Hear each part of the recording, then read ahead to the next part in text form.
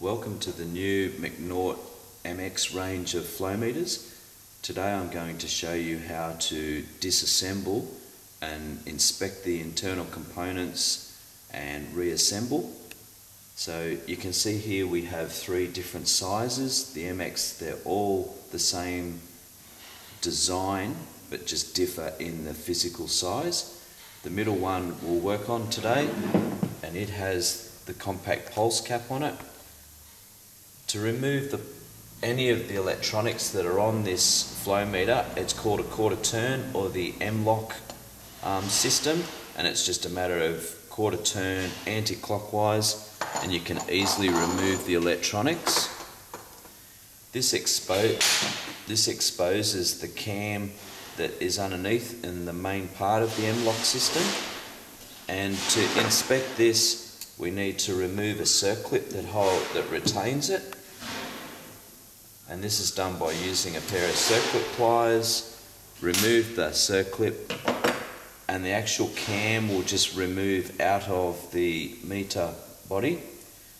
Now you can see there's a little hole and there's actually a pin on the cam, and that locates that cam in that position. Now this might need to be cleaned out. Maybe some solutions have crystallized in there, dust may have got in there, something that may jam up the electronics or your registers.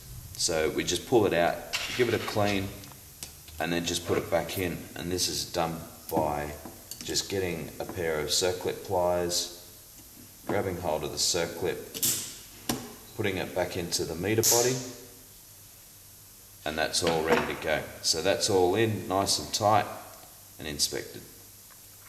The second part is to turn the meter body over, and this will expose the 8 bolts that hold the meter together. Now to disassemble, we need to loosen the bolts, and we generally do this in a cross pattern. So we'll undo one, and we should really do them in a cross pattern so that it comes out evenly. Now these bolts are loose just so that I can show on the video. So we just do a crisscross to remove all the bolts, and this will expose the internal parts of the flow meter. Make sure you put the bolts in an area that is easy to get to so you don't lose any. Then once those bolts are out, this will allow us to remove the meter cap, like so. Now this exposes, we have a seal that seals the unit, we have 2 rotor shafts, 2 rotors, and the actual meter body. So it's a good idea to make a note or use a pen to mark the rotors and where they sit. Now on the new MX range we have what's called a dimple, and there's a little dimple that's just at the top of there.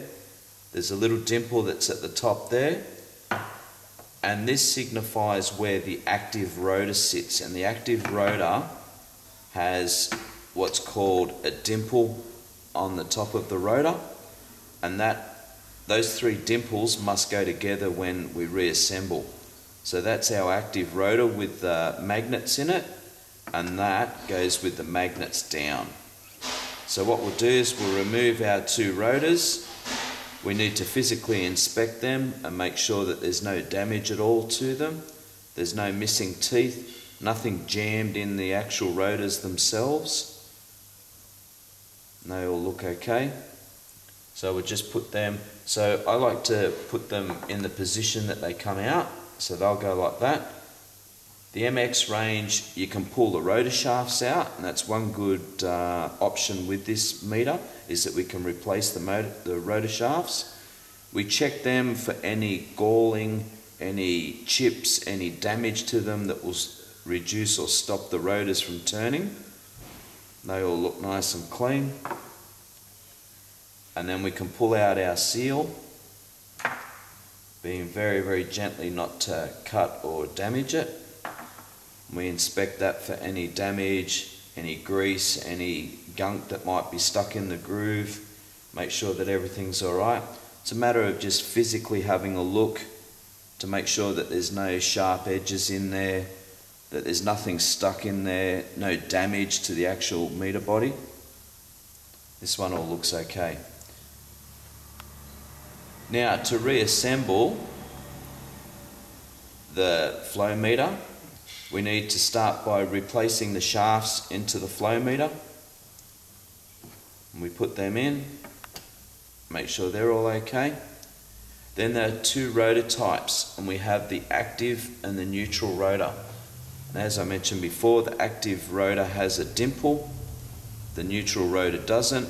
The active rotor has magnets in, and the neutral rotor doesn't. So what we need to do is it goes with the magnets or the dimple down, and that gets put on the top. So the dimple on the rotor, dimple on the housing, dimple on the cap. Our neutral rotor goes in the same position, and then they will be able to turn nice and free. Next thing we do is we replace our seal. That just sits in that groove there.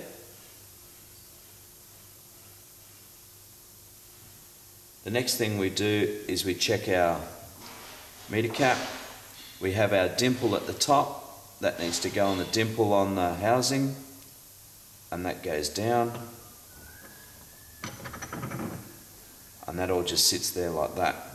We replace all our 8 bolts. Now it's very critical that these 8 bolts are tightened down to the correct torque and the correct position, or the crisscross, we call it, way of doing the tightening. So what I'll do is I'll just use my Allen key just to get them down to the seat.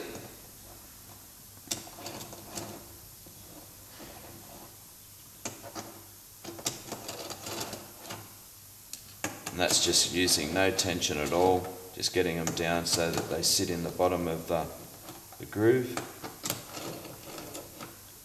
Now it's very important that a tension wrench is used to torque these down to the setting that is described in the manual.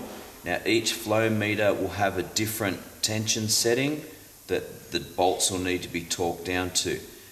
And the torque is done by using a crisscross motor. So it will be starting at 1, click, and going to the one in the opposite side. And we tighten that down until it clicks, and then we go to the cross pattern. So it's a matter of just going through to all the 8 bolts in a crisscross manner until it clicks, and then click, and then we start back here. We tighten them down until they all click, click, click,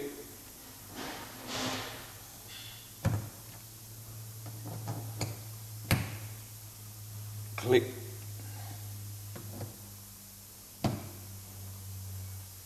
click. So that's the 8 bolts all tightened down to the set torque as in the instruction manual. And then the last thing to do is to just make sure that those rotors turn nice and free, which they do, and that's by putting your finger in the inlet port and just rotate them around. Now there is 4 different options of the displays or registers or the proximity that goes in them. So as with all of them, it's a 1/4 turn M-lock system, and it's just a matter of put your electronics back on